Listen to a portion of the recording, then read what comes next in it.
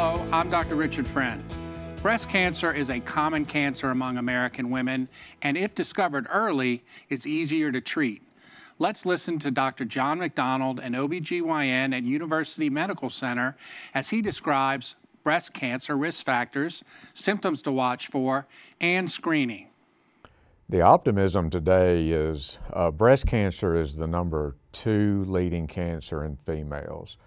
By the time you reach age 50, you have a 1 in 8 chance of developing breast cancer if you are a female. However, in the past 20 to 30 years, our treatments, our detection rates have gotten way better.